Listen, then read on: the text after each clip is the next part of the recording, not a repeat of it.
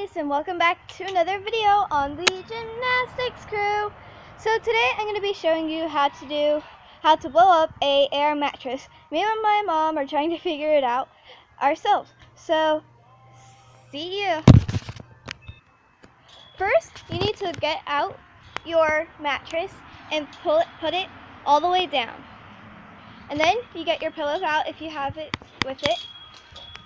And then you have to get batteries for this thingy right here. Pump. The pump.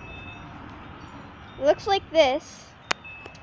And you have to find the hole in the mattress after you're done. So pause if you are... Alright. So what you do is you get this, put it together. Then you flip on the switchy thingy. No, that's not how you do it. It's not how you do it. So what you do is you take out this thingamajig. It has like unlock stuff and stuff like that.